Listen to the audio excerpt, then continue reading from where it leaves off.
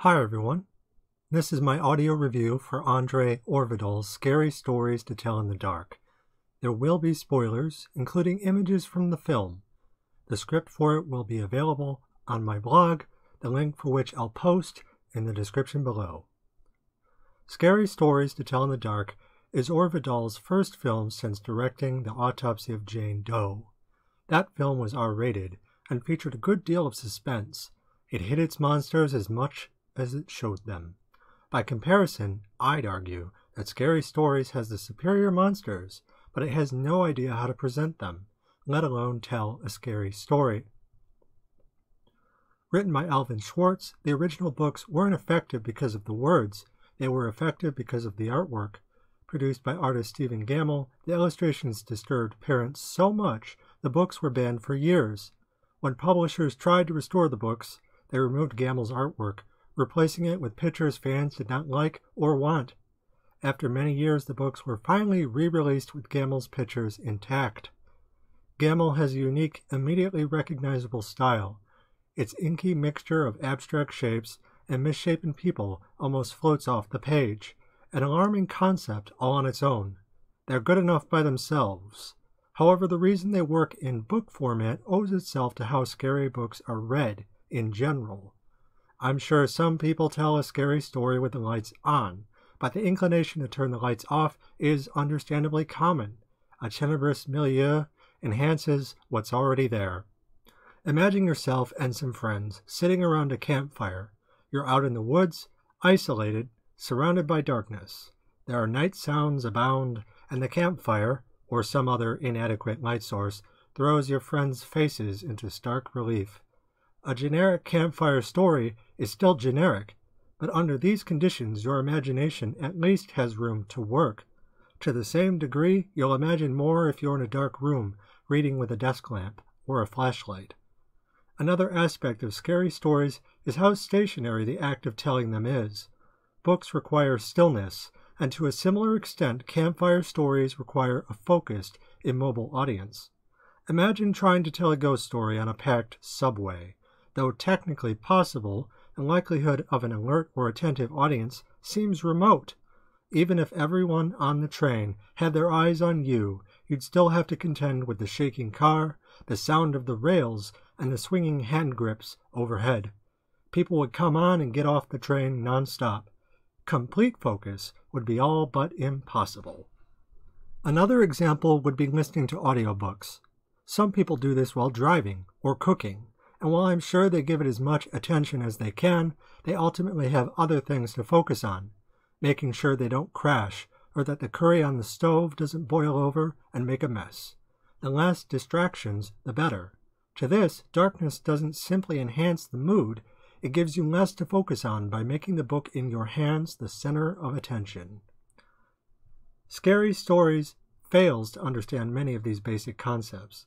It isn't stationary or atmospheric when it tells them. It has too many distractions.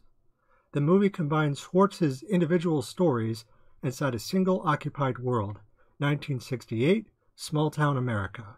The Vietnam War is in full swing, and Nixon is running for president. The opening act introduces our heroines Stella and her friends Augie and Chuck. They're a tight-knit bunch, bonded by their shared interest, horror movies. There's also a local bully named Tommy the boys are plotting against. We don't know for what, and the movie barely has time to explain. During a series of rushed events involving a revenge plot on Halloween, the gang meets Ramon. With his help, they break into the Nichols residence, a haunted house on the edge of town.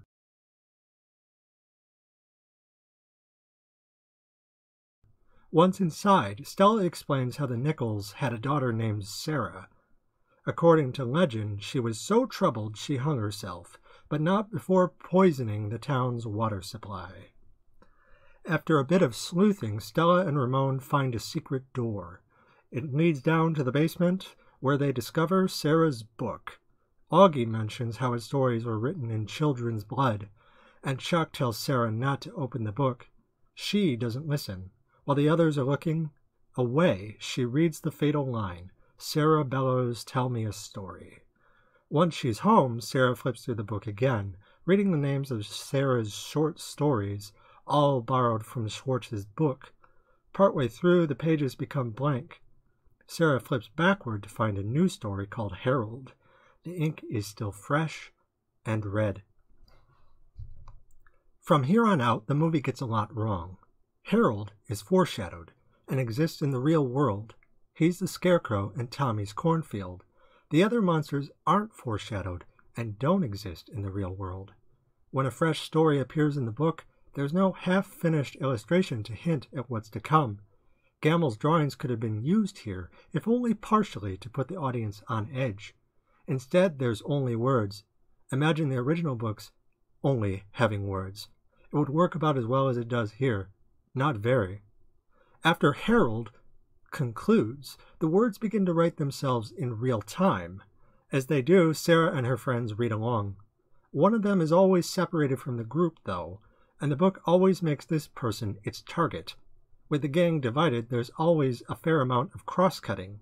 It's made to feel frenetic, but we have no idea what the danger is.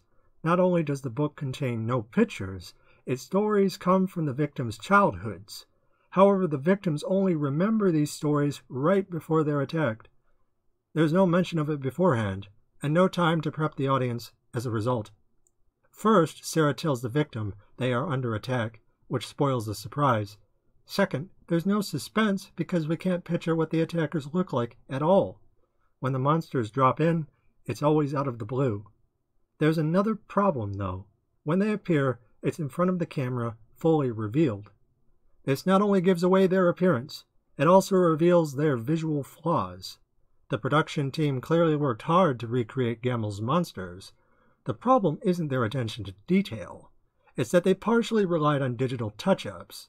These mar the image, making the monster look cartoonish at times. It defeats any attempt to bring them to life. The kills also occur on camera. We see Tommy stabbed with a pitchfork and his slow transformation into a scarecrow. We see Chucky absorbed into the pale girl. Neither is especially impactful, and for the same reasons outlined above. The digital effects ruin the payoff and cheapen the kill. Another problem is placing the monsters into a three-dimensional world. When Gamel created them, he did so on a flat surface. They could be only viewed from one angle. Imagine Michael Myers viewed from behind. It wouldn't work because you couldn't see his scariest feature, the mask. A similar concept applies to scary stories. When the pale girl is revealed, there's no mist or darkness. The camera tracks upward, showing her from head to toe. She even has time to wring her hands and smile for the camera. Then, confusingly, they follow up with shots of her walking through the hallway, obscured by darkness. Apart from the monsters, there's also a grander plot, which has the Nichols family being the true culprits of the poisoned water incident. When their daughter Sarah tried to expose them, they tortured her and sealed her away underneath the house. This is teased throughout the movie, until Stella confronts Sarah in her cell. She calls her a monster, stating that whatever the Nichols did was on them, but that Sarah's rage needed to end before she hurt any more innocent people. I didn't care much about the plot, but I did enjoy the fourth-dimensional aspects towards the end. Chased by his own monster, Ramon flees to the Nichols' house. Sarah arrived earlier. For her, the house is brand new. For him, it's a ruin. She and Ramon move through its rooms and halls. They occupy the same space, but not the same time. Stella occupies the position of Sarah 100 years prior. She ducks under a table, hiding from the Nichols. In the present, Ramon does the same, avoiding the monster chasing him. When Sarah is captured, Stella's glasses fall from her face. They are new when she loses them. When Ramon finds them in the same spot, they are cracked, dusty, and old. This was a cool sequence, even if it had nothing to do with the books. I only wish the rest of the movie was so inventive. It also would have been nice to have an R rating. It worked for Del Toro's children's fable, Pan's Labyrinth, and Øvredal's Autopsy. Both movies were violent, but also knew how to raise the stakes. They had darkness and stillness, and monsters hidden inside, dangerous ones. This concludes the video. Thank you for watching. If you enjoyed it, like, share, and subscribe, and make sure to hit the bell. You can also support me on Patreon and follow me on Twitter. Take care.